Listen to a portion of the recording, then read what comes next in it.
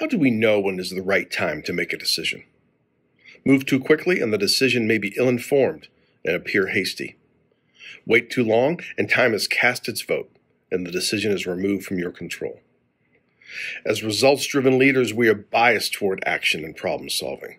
When our people present us with an issue, our first instinct is to craft an immediate solution, usually informed by incomplete data and biased by past experience. We frequently overvalue decisiveness and equate our ability to decide with strength and effective leadership. But what if the best decision is no decision at all? At least not yet. A question I've often heard good leaders ask is, do I need to make this decision now? And if so, why? Being deliberate about the timing of our decision-making is the sign of a thoughtful leader who is more concerned about consequential outcomes than checking the box. Lead well this week.